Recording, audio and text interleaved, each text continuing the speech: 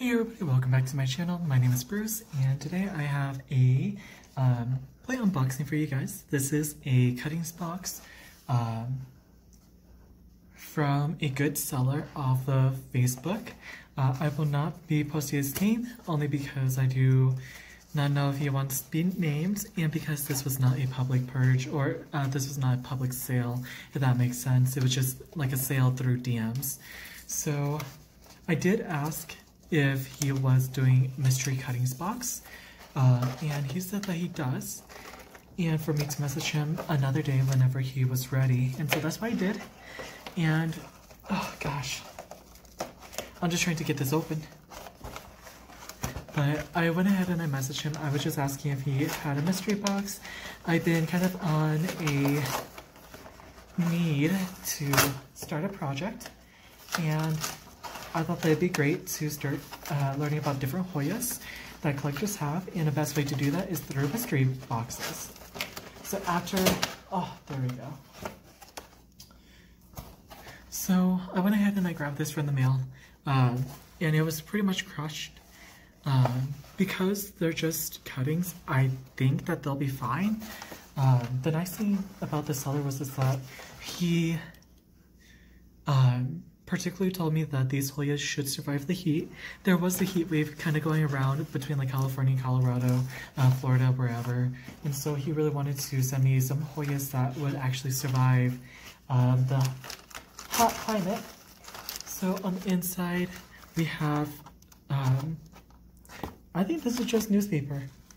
We got some newspaper encasing the Hoyas. Now I did spend about like $110 shipped. So he also told me that these should be some uncommon Hoyas. So I'm really excited. We should have put something else in there. Cool. Yeah, so here we have this packaged pretty well.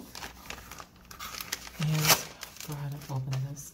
So in one of my videos, in my tips my tips for the beginner Hoya is to message and to reach out, or like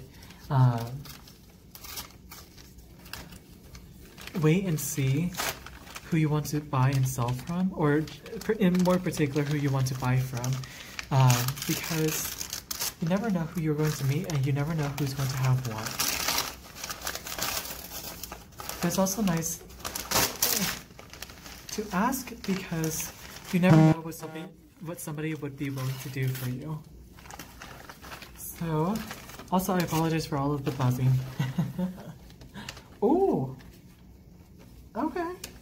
So it looks like there was some lost leaves. Really sad about this one. It looks like this was a pretty good one. But we have 1, 2, 3, 4 cuttings in here. And it's just, I don't know if I could lift it. They're all fairly large. So here we go. Oh, that looks terrible. So I'll just pull one up one at a time then. So this one is the Hoya verticillata. What else did it say? Species Bohar. So here we have the verticillata Bohar. So there are 1, 2, 3 notes on here, and I'll just probably go and throw this into some water. Toss this behind me for now. Next one we have a Hoya Lucardinaceana. There we go, I'll roll with that one. I was actually watching this one in a auction the last couple of days, and I told myself, Bruce, no, like you really don't need it. And it's a good thing too, because I'm so excited. Because I don't have to spend the money now, you know? I won't have a duplicate plant, which is super nice. Okay, so this next one is, oh, okay. This is the Hoya SMS001, or the Hoya Crystal. I believe that this is a hybrid by Susan. I don't remember her last name. All I know is that I see her name floating around in the Hoya community a lot, and I believe that Susan named this one after, I think, her daughter or her granddaughter, Crystal. So that's really cute. I'm super excited. I can't wait to root this up and see what the blooms would be. So the leaves are a little bit smushed, as in you can kind of see here at the top that the leaves are squished. There you go. So the leaves are squished. I'm really hoping that this kind of like fills out when it propagates. I might actually throw this into my propagation box. I think I might just separate each of the nodes and then have a 3-plant pot, kind of with what I did with my NS05240 or with my cinnamomophilia. Those ones after I rooted, I threw into, or I cut each individual node and I potted it up, only because I want to have more of a plant versus just one in the pot. Oh, okay. So this is the Hoya Acuta, the EPC271. So that's really exciting because I have the Hoya Acuta EPC617. So it kind of seems like kind of collecting all the Acutas right now, and I'm kind of shocked that there are so many different varieties. So this one was such a generous cutting. Like, I'm not sure if this one ships poorly or not, because there's also another leaf that's about to fall off, like it's just barely hanging on by a thread. But here's this one, and we have 1, 2, 3, 4, 5, 6, and 7 nodes down here. Ooh, I'm not sure if you guys can see that. The glare is kind of really bad, I apologize. So there's about 7 nodes. Super happy, super excited. This one I'll probably just throw into some water and hope for the best. But for the other ones, I think I might just snip and throw that into a prop box and just hope that each of those nodes does take. But yeah, this is all I have for you guys today. Like I said, do not be afraid to ask sellers if they are doing some sort of mystery cuttings box, because it is a great way to learn about different kinds of Hoya sets out there and really expand your collection aside from the typical Finlaysonii or the typical Callistophylla or whatnot.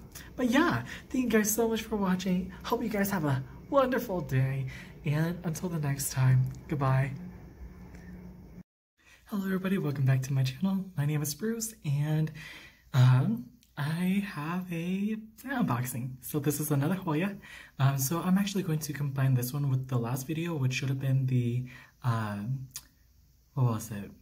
The Hoya cuttings in that big ass box that was going to be done up by the mail.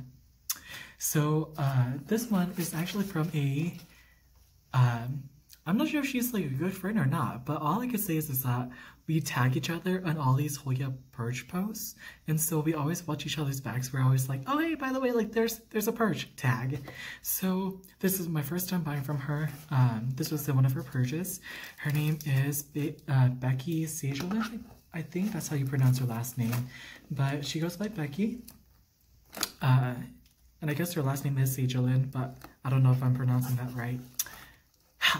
Anyways, so this is what the inside looks like. She did have a Purge not too long ago, last week, and so it looked like she was pretty much about done with her Purge, and I went in to claim a plant, but somebody else had already claimed it before me, and so I was all like, well, I'll just type it next and see what happens. That person passed, and so I was all like, cool, no problem. So went ahead, paid for it, it's all good. Funny story, so as this Purge happens, and as that person was all like, oh yeah, by the way, like I don't want this plant, I was actually auctioning for another plant. Well, the same plant in a different group.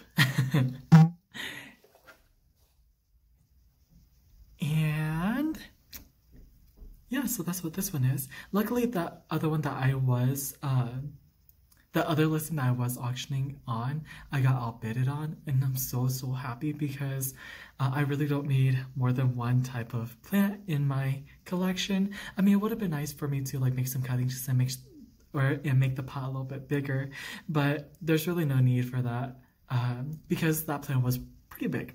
So I'm gonna stop my rambling and show you guys this one. So this is the Hoya Citrina.